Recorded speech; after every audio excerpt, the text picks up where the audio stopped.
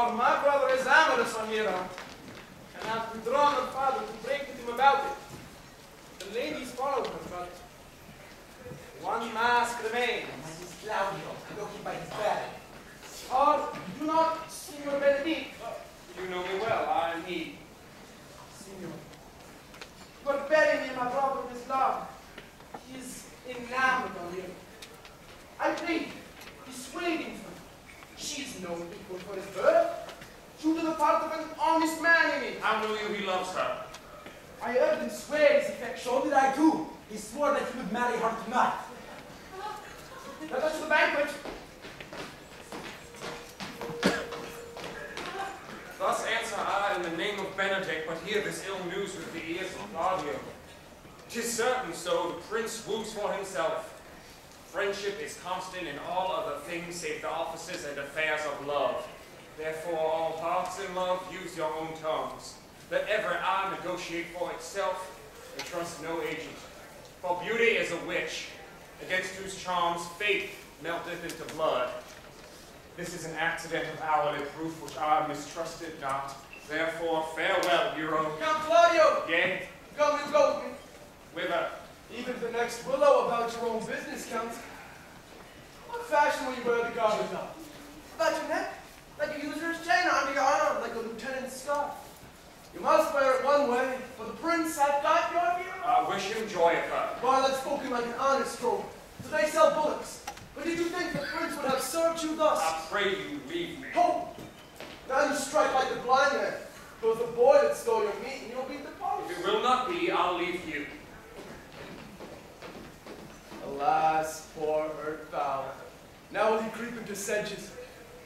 But that my lady Beatrice should know me, and not know me, the prince's fool. Ah. And maybe I go into that title because I am married. Yea, so I'm apt to do myself wrong. I am not so reputed. It is the base, though bitter disposition of Beatrice that puts the world into her person, and so gives me out. Well, I'll be revenged as I may. Now, Signor, where's the Count? Did you see him?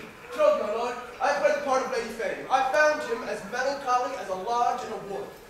I told him, and I think I told him true, that your grace had got the goodwill of this young lady. And I offered him my company to a willow tree, either to make him up a garland as being forsaken, or to bind him up a rod as worthy of being whipped. Who be whipped? What's his fault? It's a flat transgression of a schoolboy who, being overjoyed with finding a bird's nest, shows it his companion, and he steals it. Wilt thou make a trust a transgression? The transgression is in the stealer. There had not been missed the rod had been made on the garland too. The garland he might have worn himself, and the rod he might have bestowed on you, who, as I take it, have stolen his bird's nest. I will but teach them to sing and restore them to the owner. Their singing answers your saying, by my faith, you say honestly.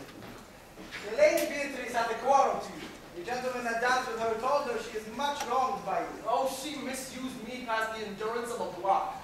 An oak, but with one green leaf on it would have answered her. My very visor began to assume life and scold with her. She told me, not thinking I had been myself, that I was the prince's jester, that I was duller than a great thaw, huddling jest upon jest with such impossible conveyance upon me, that I stood like a man of mark, with a whole army shooting at me. She speaks poignards, and every word stabs. If her breath were as terrible as her terminations, there were no living air. She would infect to the North Star. I would not marry her, though she were endowed with all that Adam had left him before he transgressed. She would have made Hercules have turned spit, yea, and have cleft his club to make the fire too. No, talk not of her. You shall find an infernal Ache in good apparel. I would to God some scholar would find her, for certainly while she is here, a man may live as quiet in hell as in a sanctuary. And people sin upon purpose because they would go thither. So indeed, all disquiet, horror, and perturbation follows her. Look, here she comes. Oh, your grace command me now, any service to the world's end. I will go now on the slightest errand to the antipodes that you can devise to send me on. Bet you a tooth picker from the furthest inch of Asia.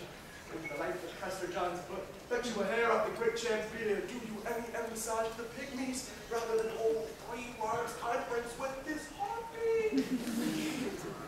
Have no employment for me. None, but to desire your good company. God, sir, here's a dish I love not. I cannot endure my lady tongue. Come, lady, come. You have lost the heart of Signor Benedict. Yea, my lord, he lent it me a while, and I gave him use for it. A double heart for his single one. Marry once before he lent it me with Falstaff.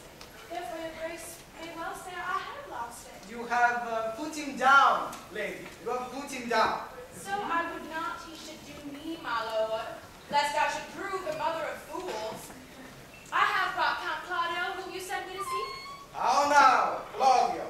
Wherefore are you sad? Not sad, my lord. Now then, sick. Neither, my lord. The Count is neither sad, nor sick, nor merry, nor well, but civil, Count. Civil as in orange and something of that jealous complexion. In faith, lady, I think your blazon to be true. But I'll be sworn, if he be so, his conceit is false. Here, Claudio, I have wooed in thy name, and fair hero is one. I have broke with her father and his good will obtained. Name the day of marriage, and God give thee joy, Count, think of me, my daughter, and with of my fortunes. His grace hath made the match, and all grace say amen to it. Speak, Count, 'tis your cue. Silence is the perfectest herald of joy. I were but little happy if I could say how much. Lady, as you are mine, I am yours. I do give myself away for you and build upon the exchange. Speak, cousin, or if you cannot, stop his mouth with a kiss and let not him speak neither. In faith, lady, you have a merry heart. Yea, my lord, I thank it. Poor fool, it keeps on the windy side of care. Oh, look, my cousin tells him in his ear that he is in her hall. And so she doth, cousin. Good Lord for alliance. Thus goes everyone to the world but I, and I am sunburned. I may sit in a corner and cry, hi-ho, for a husband. Lady Beatrice, I will get you one. I'd rather have one of your father's getting. Hath your grace near a brother like you? Your father got excellent husbands if a lady could come by them. Will you have a meeting? No. Unless I might have another for working days. Your grace is too costly to wear every day. But I beseech your grace pardon me. I was born to speak all mirth and no matter. Oh, your silence most offends me, and to be merry best becomes you. For out of question, you were born in a merry hour. Oh, no, sure, my lord. My mother cried. But then was there a star dance, and under that was I born. Cousins, God give you joy. Niece, will you look to those things I told you of? I cry you mercy, uncle. By your grace's pardon. By my troth, a pleasant spirited lady. There's little melancholy element in her, my lord. She's never sad but when she sleeps, and not ever sad then. For my daughter hath often said she hath dreamt of unhappiness and waked herself with laughing. She cannot endure to hear tell of a husband. Oh, by no means. She mocks all the rulers out of suit. She were an excellent wife for Benedict. Oh, Lord, my Lord.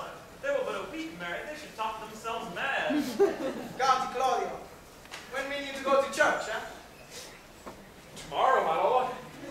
Time goes on crutches till love hath all its rise. Not till Monday, my dear son. The temps are just 7 now, and a time too short, too, to have all things answer my mind. Come, you shake the head at so long a breathing. But I warrant thee, Claudio, the time shall not go dully by us. I will, in the interim, undertake one of Hercules' labors, which is to bring the Signor Benedict and the Lady Beatrice into a mountain of affection, the one with the other. I would fain have the match, and I doubt not but to fashion it, if you all will give me such assistance as I shall give you directions. My Lord, I am